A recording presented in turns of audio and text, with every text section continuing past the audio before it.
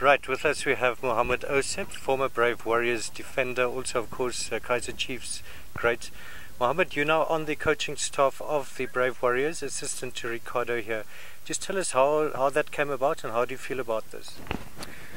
First of all, I would like to say thanks to Ricardo and the association for having that confidence in me to bring me in as the second assistant. We have been coming along since I finished my C license, CAF C license. Ricardo brought me in for the under 20 as an assistant, but unfortunately that match didn't materialize. So from there on, we kept in touch till he gave me a call a few weeks back to say, you know, he needs to beef up his technical stuff, and he would love to have people, you know, like that have been around with him, that have the same vision. So that's how I actually came into the picture. Fantastic. And how is it to be back with your old teammate Ricardo and Ronnie? No, it's very interesting. It feels like because the time I came in the national setup as a player, they were already, you know, established national players, and it feels like, you know, those days when, you know, like my first call up, and a lot of hard work needed, and very interesting. I've been with them for past 3 days, and the you know, the cooperation we have, the assistance they give me, the information they give me, you know, their plans. I think we have a long way to go. Right, and of course Saturday, very important match against Congo. How are you feeling about that one? I think I am happy that, you know, the first match is at home.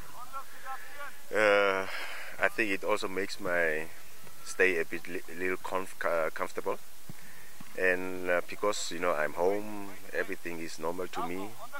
Only thing is like hard work. Try to prepare the team for the unknown squad we're gonna face. So I think it's just a matter of, you know, come Saturday, we just have to, you know, deliver, as the coach also mentioned. We're gonna go very offensive. That's our aim. That's our objective, to try and get goals, because second leg of this qualifiers will be a bit definitely gonna be tough for us, because we have been there as players and we know what to expect. So, but we are ready for them. We're gonna give them, you know, what they did or don't expect, or what they probably didn't plan for. Right, and Mohammed, maybe looking back, you're of course a big hero in South Africa for Kaizer Chiefs when you played. Of the current Brave Warriors squad, do you think the talent is there to follow in your footsteps as well? Yeah, the talent is there. Working with the players and seeing them every day at training, in the you know, off training, one can see and sense that it is there. It's just that they need to, you know, try to strong up.